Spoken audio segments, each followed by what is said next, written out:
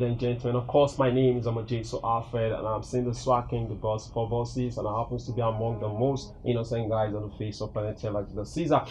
I came, I saw, and of course, I conquered because the street refused to go to church. I've made up my mind that I would definitely going to take the church to the street now, holy, that we may rep Christ with a whole lot of swag. Today, I have an amazing personality right here with me at the studio. Guess what the topic is? We're going to be talking about suicide, like suicide. A lot of persons have been taking their lives on the face of planet Earth. Now, first of all, they are not the custodian of their life themselves. Now, somebody gave it to them, and of course, they need permission to take the life out from themselves, and they decide to take it out, maybe due to challenges, due to family issues, depression, and everything. But is that really the best?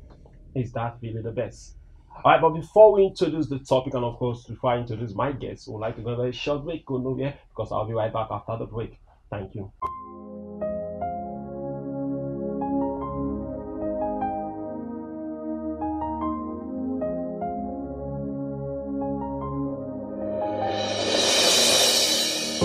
You came, you gave the very best you gave. You had a choice to walk away, you chose to stay for me. You've walked so hard, so selfless you have been. You did it all because you love the Lord. For every sacrifice you made, no, it's not in vain. I know it's not in vain. The future is sure for you. It's higher and higher. The hand of the Lord rest upon you. Thank you. Thank you very much. Okay, good. All right. So first of all, we're looking at suicide. First of all, let's know, what is the cause of suicide? Well, like I said, suicide is one taking his own life or her own life. And there are curses ranging from one, spiritual. Okay. People do not know that, but most people that commit suicide is because they are under spiritual influence. Okay. Some people do not even know why they take their life, but some of them hear voices. Some of them see forces, coming on them and telling them, go take your life. They are not depressed. They have not been depressed. They don't have a history of depression or emotionalism or whatever kind of trouble that may lead someone to go into committing suicide. But somehow they're under this influence, this spiritual influence, and they just go commit their life, take their life. Another cause of suicide is depression. Many people are depressed. Maybe because things are not working for them, academically, financially, maritally, so they say, let me just take my life. And so they do it probably to go rest. Some of them tell you, I want to go and rest. I've had to talk to some people who came for counseling, who wanted to commit suicide. And I also spoke one young boy who came to me, spoke to me, but still committed suicide the next day. Yeah, so there are people who feel I can't make it anymore, so let me just take my life, and that's it. So you have spiritual curses, psychological curses, emotional. Some people are just emotionally, knocked off, and they say, let me take my life. The society has a role to play in the lives of those people that decide to commit suicide. Let's take for instance now, if a family member, like you say, someone came to you and told you about his or her own challenge, and definitely the guy took his life the next day, despite the fact that you advised him or you talked to him. Okay, but the society has a role to play in the life of those ones, because most times some of them complain, okay, we have nobody to talk to, nobody to give us listening ears. But do they really have a role to play? Yes, of course. Society have a role to play. Okay. And you and I at society will have a role to play. Like the guy who spoke to me, he actually came to ask for forgiveness. He told me he has been hitting me hard, fighting me and all that. Okay. So he came to ask for forgiveness. Okay. And I forgave him and prayed for him. But I didn't know he was about to take his life. The next day he went and hung himself. Okay. And the society must play a role. We must identify with people that are going through problems if they voice it out, we stand with them in prayer. We also advise them. We do whatever we can to save them. Okay. So the society have a role to play.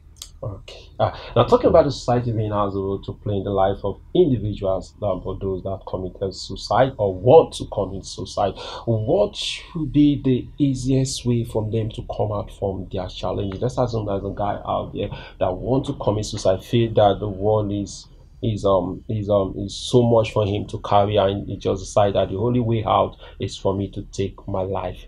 All right, let me put this question right. Is that the only solution to the problems? No, I wrote a few things. Let me just mention what I wrote here so that those watching can maybe take it down and help themselves, and maybe use to help someone else. Yes, so I will just mention the points. right. Why do people commit suicide? Like we said, spiritually, Okay. Affected persons, Okay. emotionally, psychologically affected persons. Okay.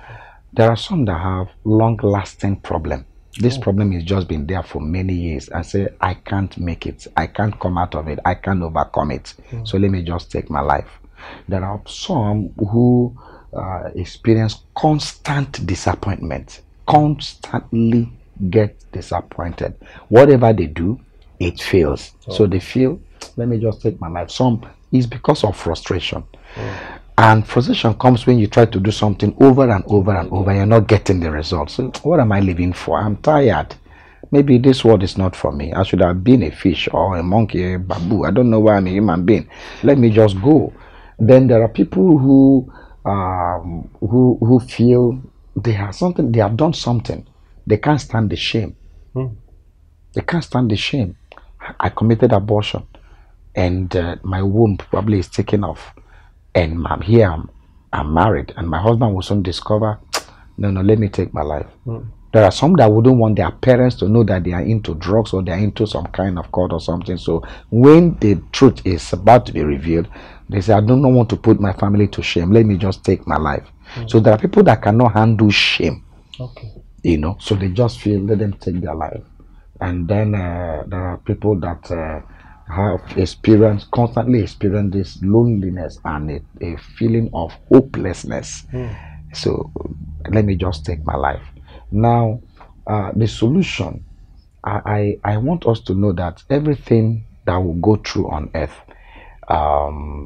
can be handled. Whatever problem, whatever challenge you have, whatever trouble, God can handle it for us. Now, if you look at the book of Genesis chapter 13, from verse 14, you see that Abraham came to a point in his life when he felt all hope is lost. When Lot left him, Abraham became so depressed and so despondent. The Bible said that God spoke to him. Abraham, lift up your eyes from where you are. Lot is gone. Stop looking at Lot. Lift up your eyes and see. From where you are, lift up your eyes. Look to the north, south, east, and west. For this land that you see, I will give to you. So when everything is gone, when all hope is lost, when you think you've lost everything, lost academics, lost marriage, lost finance, lost your business, lost your peace, lost your name, your integrity, people are rubbishing you for what you know nothing about, and you feel, well, I'm done, I'm finished. No, remember that you must lift up your eyes. There is someone who made you. Lift up your eyes. Lot was gone, but God said to Abraham, lift up your eyes and see. Then I said, still trust and believe in God. Despite what you've gone through, still trust God. Still believe that God can make a way for me. Then as a number 3, believe in yourself. Still believe in yourself. I know someone who almost committed suicide because she feel every man that came my way broke my heart. 15 men in a row. And she said, maybe I'm not cut out for my, let me just go and take my life. Today, she's married to a millionaire. She is married to a millionaire. At the point she was about to take her life, I was preaching in Abuja in a hotel, and she just listened to me for a few minutes and then came for counseling. And I pray with her and encouraged her. Today, she has more than 10 cars to herself. She's blessed. So still believe in yourself that you can make it, that you can break through. Then believe in people. People have failed you. Still believe there are still people God will bring your way that will help you fulfill your life dream. So still believe, maybe just one person, maybe one man, maybe one woman that God will send to you. So don't give a blanket reading out of human beings helping you out in life. Still, maybe there's one angel somewhere, someday that will come to help you. So still believe in people. Then I said, put your past behind you. Put this your past, this your ugly past, this your painful, frustrating past. Put it behind. Remember, there is a future ahead of you. There is something out there. Then I said, study the life of others. There are people who have suffered what you're suffering. There are people who have gone through what you are going through. There are people, time will fail me to talk about people that attempted suicide, but today they are global champions. And don't forget that champions are ex-losers. So to lose or to fail is not a crime. But when you fall, still have the mind to rise. So you can't be a champion if you've never lost a battle or lost a fight. So you just keep pushing. You've lost relationships, keep moving. You'll meet one guy one day that will love you. You have failed exam, they say, oh, you should do. They want to waft you, maybe they waft you twice. Still go to school. You can do online, schooling. You can go to Open University. You can just hope that you will still make it. So do not throw in the towel. As long as there is life, there is hope. Don't ever attempt to commit suicide. Don't ever attempt to take your life. You didn't give yourself this life. God gave it to you. If God feel you are done with your assignment, He will take it. But as long as He still allow you to breathe, He will help. There is a man who has been insane, or who was insane for 10 years. He got well last month. Wow. After 10 years of being insane, God healed him, and today he's walking. Just last month. So no matter the hopelessness around you right now, someday, sometime, God will make a way for you. So you have no reason to take your life. A lady got healed of HIV/AIDS. She was raped and lost her virginity at the age of 18. Raped by a gang of 10 young men. And she discovered she was HIV positive. That lady said, I must take my life. What am I living for? For rapists to take my virginity and give me HIV? I'm done. I'm done with life. God hate me. God is too wicked. I have to go. And she lived with that thought and that mindset. But miraculously, this lady came for counseling. She's good at Uniport. She came for counseling, and we talked and we prayed. She left. I was not expecting God to heal her of HIV/AIDS. I just wanted to encourage her, to let her know that God is still faithful. But after 2 months, she came back to me and told me that she had a dream. And in her dream, she saw a personality, a man who came to her and kind of like a medical doctor, treated her, gave her some water to drink, and told her to go and wee. She went and weed and took care of herself. She came back, the man told her that you do not have HIV again. Go and run a test. She couldn't believe it. She went and ran tests. The HIV was gone from her blood. So, no matter the hopelessness you think surround you right now, there is God. He will make a way for you. So don't take your life before the help comes. The help will surely come.